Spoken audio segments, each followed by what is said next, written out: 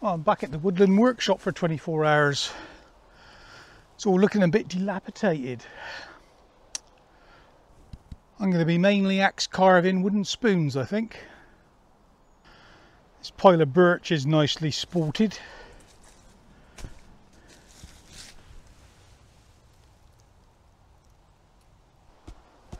So I'll cut some spoon blanks out of that, I think.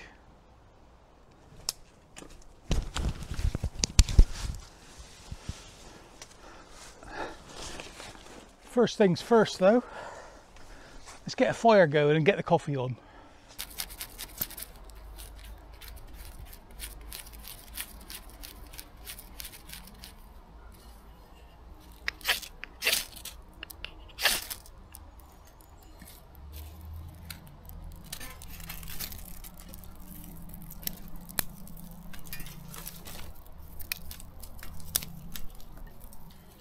Fire's pretty easy this time of year.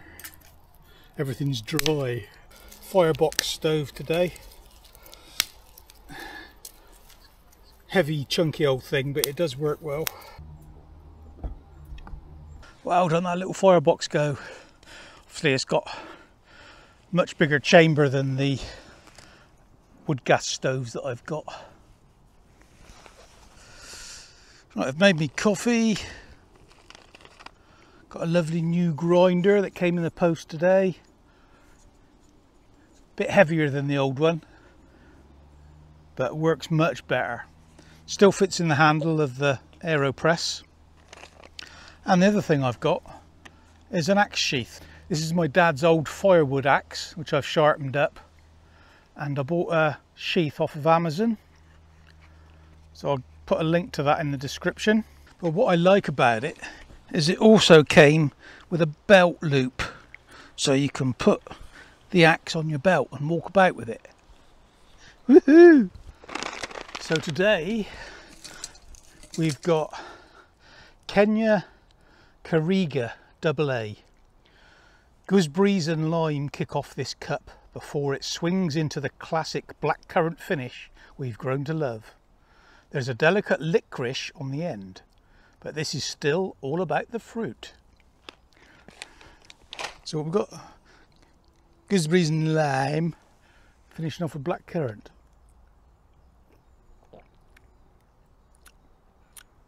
Oh yeah. Yeah, very fruity. Yeah, I'm getting the blackcurrant and a little hint of the lime. I'm not sure about the gooseberry. Right, I've finished my coffee and we better start knocking out some spoons. So I've got everything nice to hand. Got my axe on that side,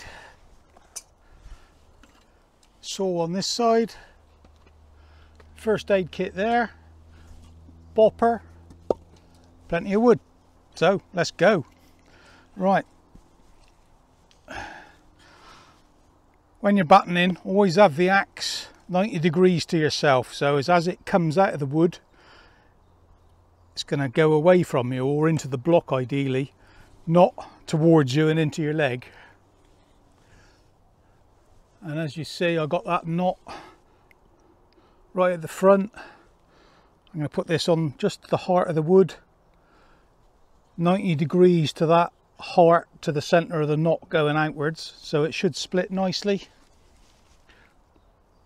See what happens.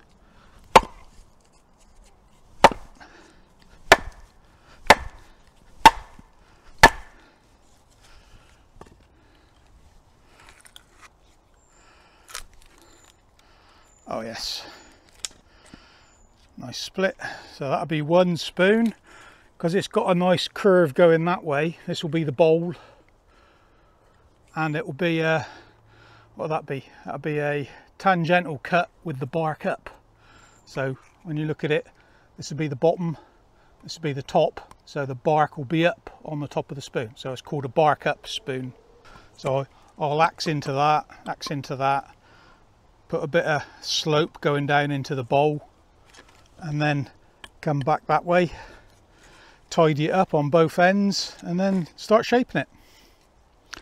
It's got some splits on the end, so I need to come in an inch or two to about there, cut it off about there, and then we'll have a usable piece of wood.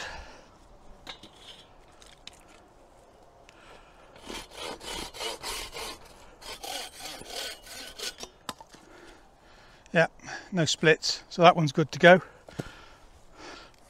Right, I think we'll do the same with this one. We'll cut it about there, but I'm not going to bother with that one there. I'm just going to use the back of this piece and then the front of this piece, because this one's got a knot at the back as well. So I'll get two pieces out of that because it's too knotty. So I'll cut that, split them two bits, and then I'll come back to you. Now I've got these two left with the knots in, and what I'm thinking is that there's still quite a bit of wood here. If I could split it in half again, radially, so this would be a radial cut, and then use half for one smaller spoon there and this half for another smaller spoon. And where it goes round this knot, as it comes to this knot, it's either going to split that way or that way. But I'm going to have to wax out the other half anyway. So what it amounts to is that the split's going to come down and then the grain is going to come out round the knot and back in again. So somewhere there is a nice bit of spoon crank with the grain following the shape. So I'm going to try splitting both of these down, trying to go straight through the knot, but that won't happen. But you know, that's the idea. Again, 90 degrees to myself and right through the heart of the wood.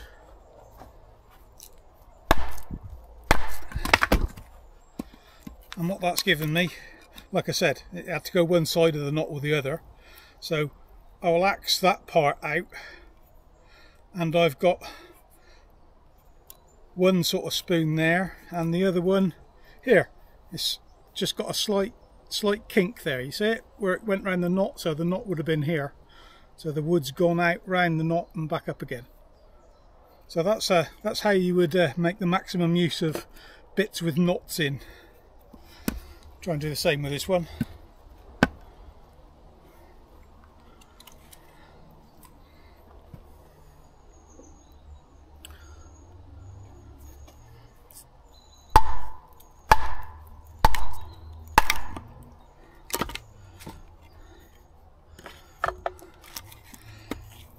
So again, split to one side, and that does kind of give me a little bit of crank, or if you're looking at it that way with the bar cap, a little bit of crank.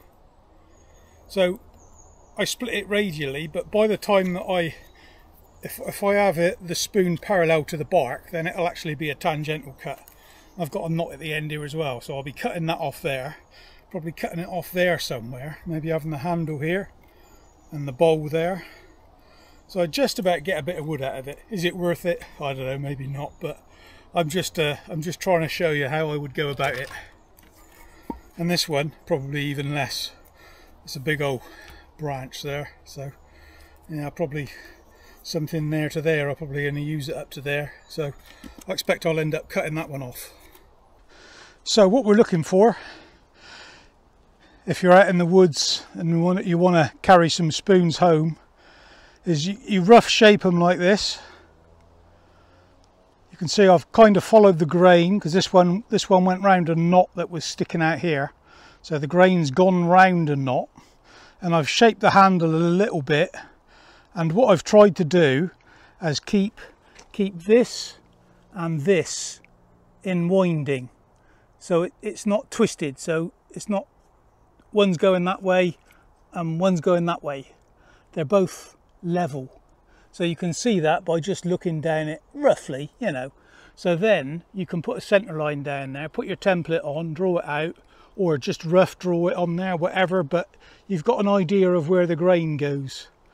And this one, unfortunately, the grain goes a little bit off to the left. So yeah, it's not going to be perfect, but I'll see what I can do with it. Now the other way of going about it is the same kind of thing. You get your log into winding, by taking the outside off.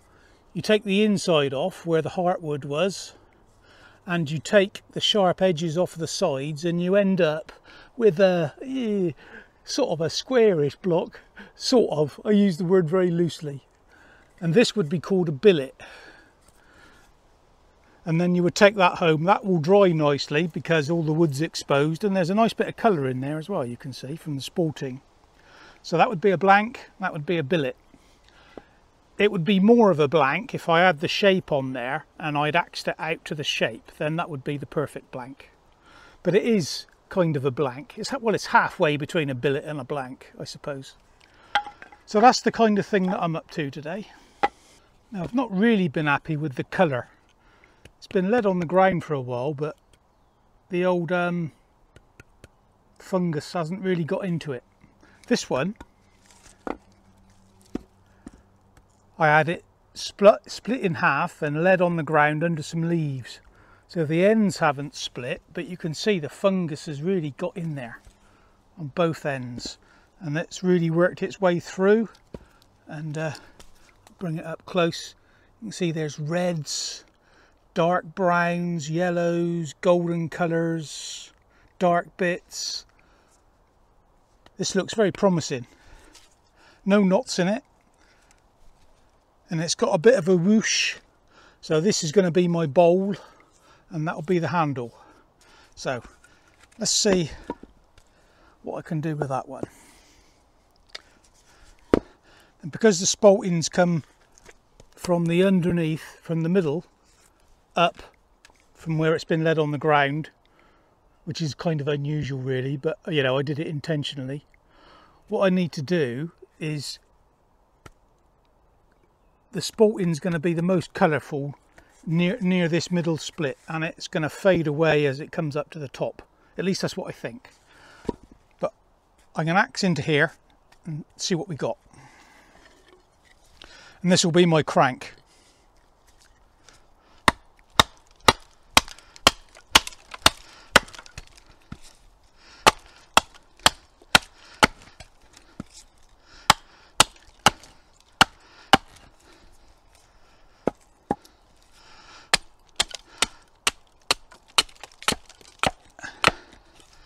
So I need to create some flats as well, so as I can lay it onto the chopping block.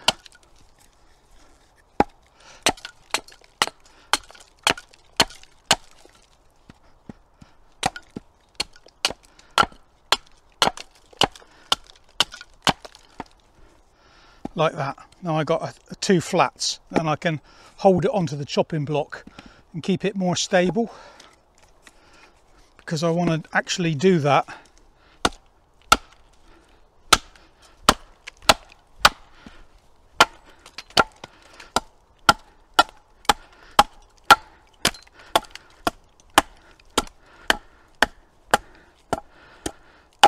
and it's either going to swing and miss my legs, or it's going to stick into the block. So I'm always thinking about where that axe is going to go. Because now I know, because I'm keeping the handle down low, that it's always going to stick into the block. So there we go. See the colours there. Now I think they're going to get darker as I go deeper, so I'm going to go a bit deeper. I'm going to take this handle off a bit first, so take a bit of height off of there.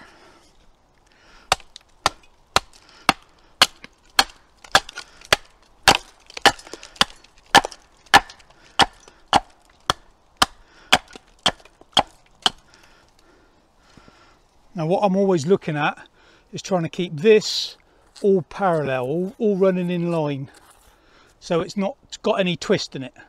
In a carpentry term, that's called winding. It's the old-fashioned way of doing joinery, when you did it with all hand tools.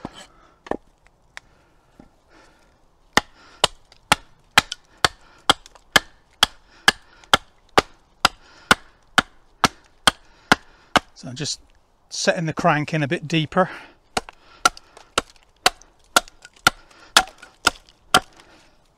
Oh, split off there. So we'll come in the other way. You've got to get used to doing it both ways, really.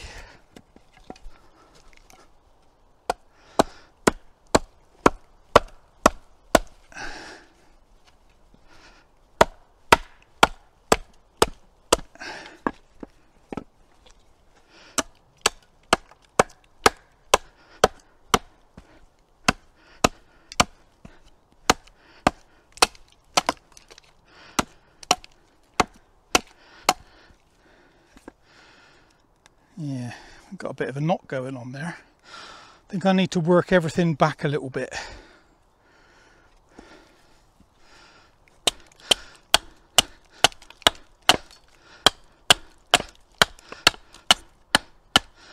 So I'm doing this, rather than trying to take all the wood off at once, I'm hitting an angle off, and then taking the middle out.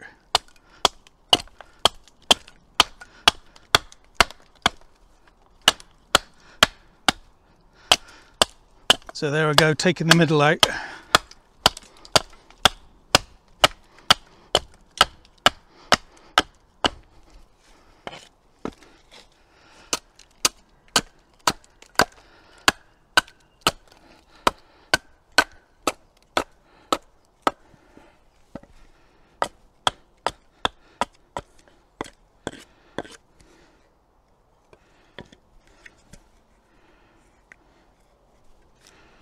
Yeah, that's better.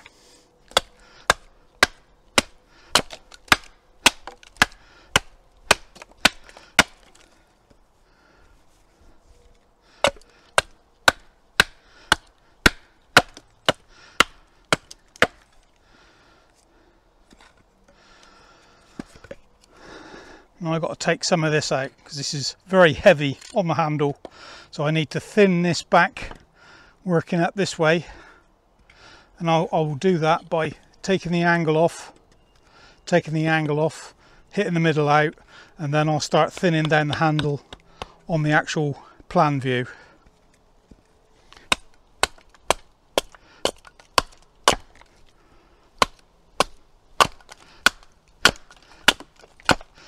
Again, I'm keeping the handle low so it's always going to stick in the block.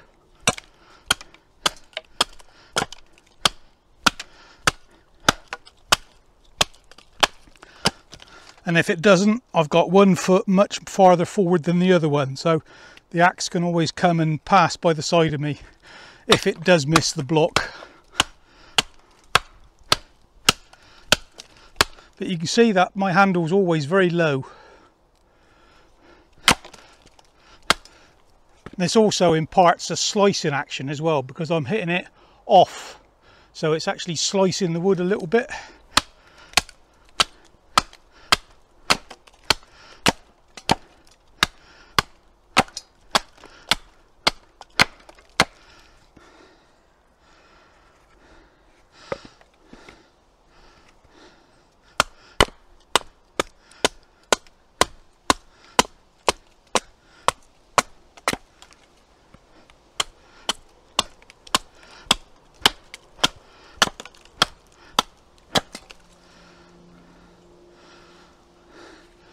You can see I've got a, so now it's easier because I've got less material. I've got a point almost, so I can hit that point off now. Yeah, see, I've done the same that side, so I can hit that point off, and it just makes it easier chopping all the time. Just taking the angles off.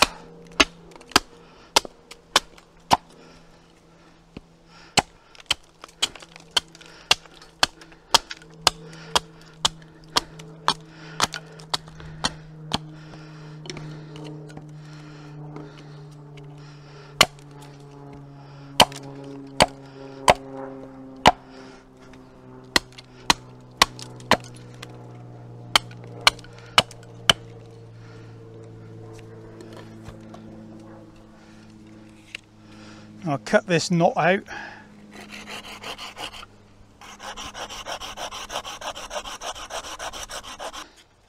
And I've got a very spoony shape already. I can start cleaning this back up a bit. So I've got a big hump there.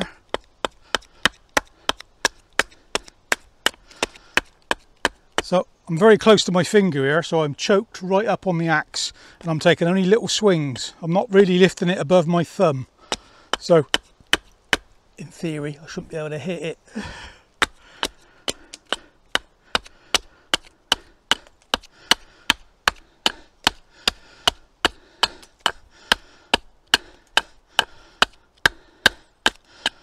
Again, I'm keeping the handle really low so as it slices through the wood, and if I miss it goes into the block. You can see I've still got a lot of weight in this part here, so I'm going to take that out.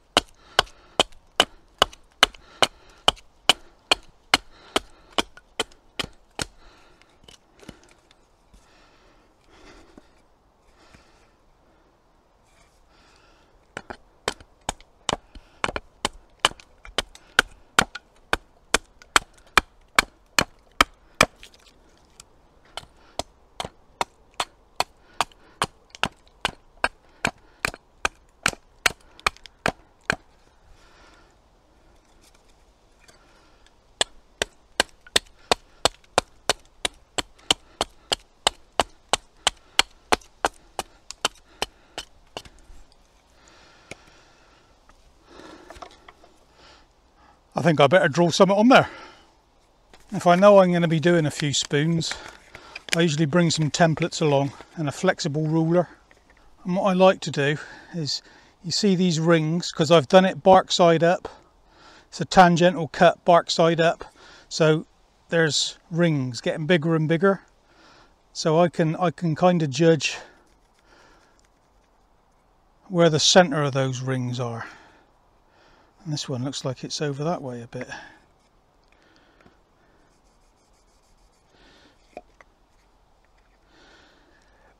And because the ruler's flexible,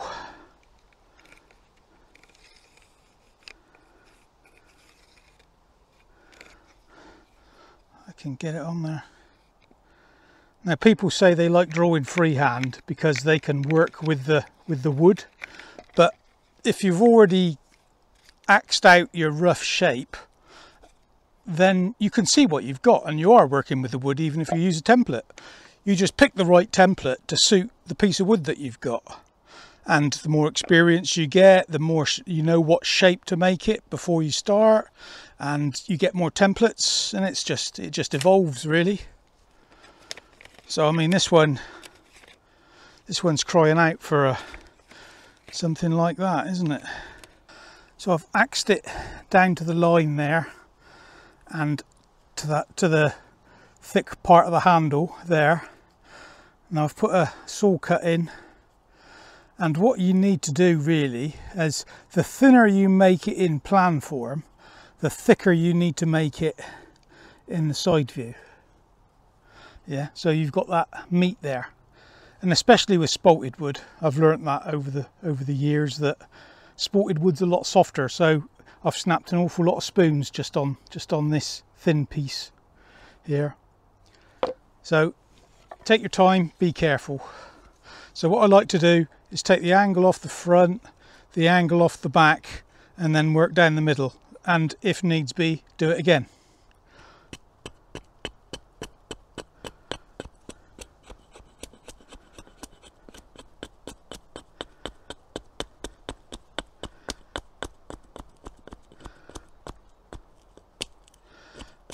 So use the wedge of the axe for this piece, because if you go on through into this piece, into the spoon bowl, then you'll split it. Even if it's a micro split, as it dries, it will split off. So be very careful.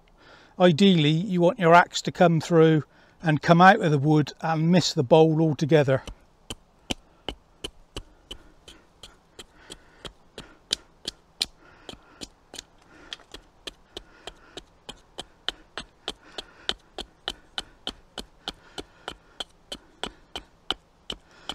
Take your time, small gentle strokes, and as you get down closer to it, try to use the wedge of the axe to do the work.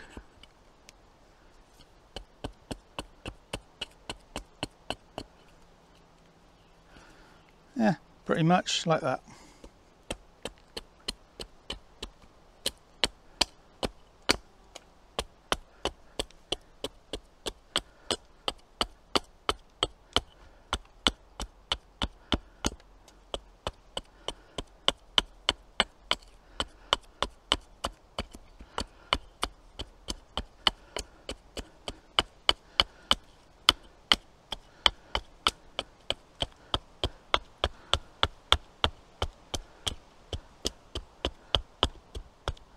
So you see I'm attacking it from all angles.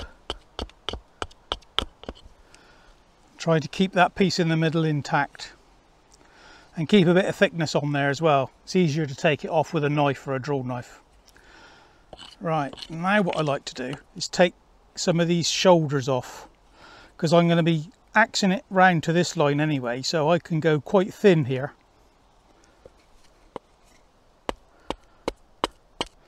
But again, gentle cuts, otherwise we'll snap it across here.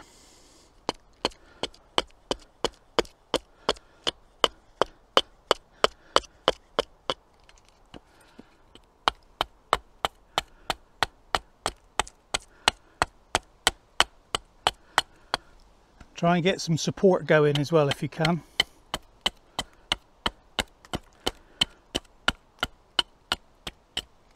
You see, I'm doing the same again. I'm taking the angle off the top, the angle off the bottom, and then a bit off the middle. Gives you a lot more control.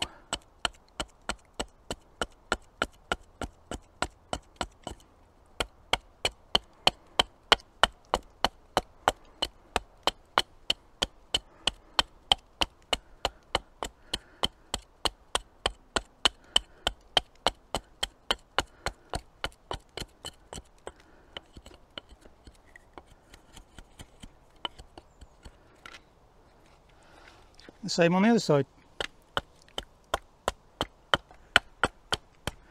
Just take your time working down to it, and you see I've got a point there, so I can, from my final cuts,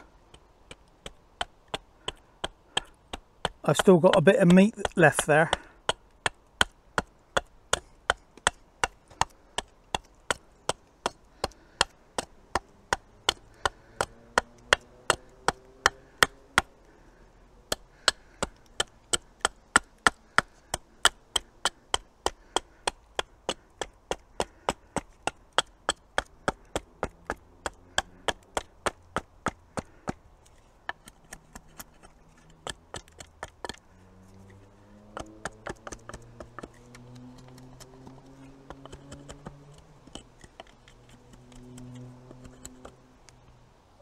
I can just finish that off with a knife.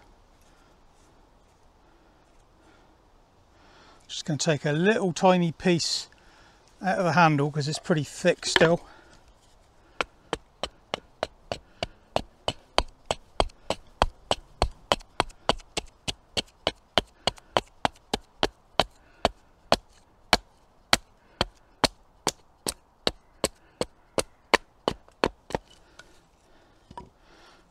I think that'll do. That's what you would call a spoon blank. And I'm just sort of doing that with the other ones as well, really.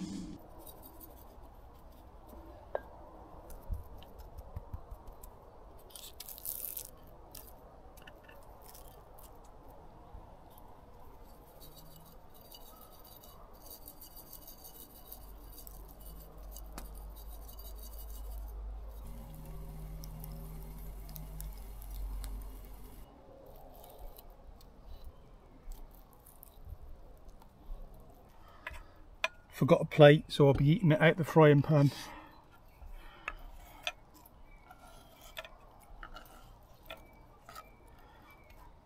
It all works, doesn't it?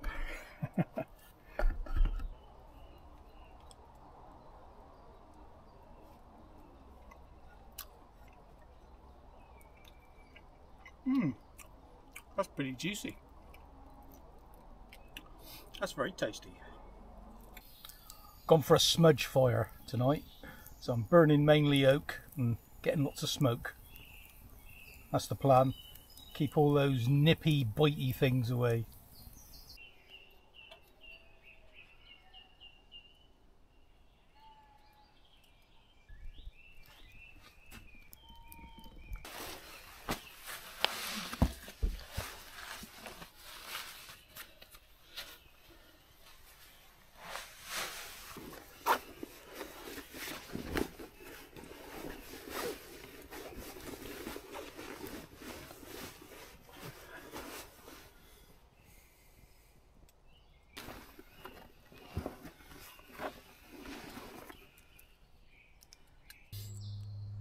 Coffee.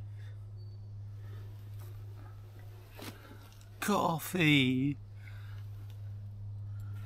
I need coffee.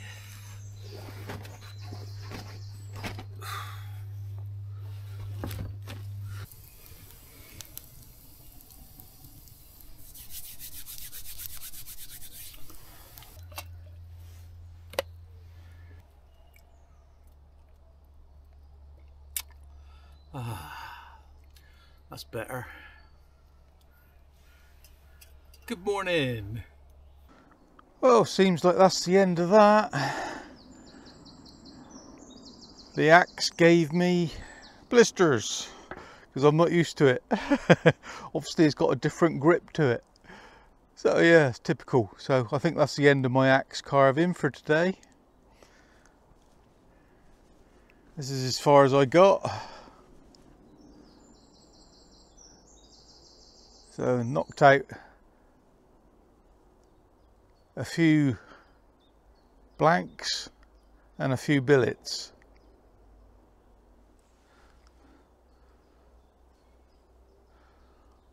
Like the shape of this one. Maybe still a bit chunky, but I'll work on it at home. Yeah, so did 2 of those. And I think that one was going to be another one of those. But yeah, there we go. So yeah, I've done another axe carving video. I'll put a link to that up there. Thanks for watching.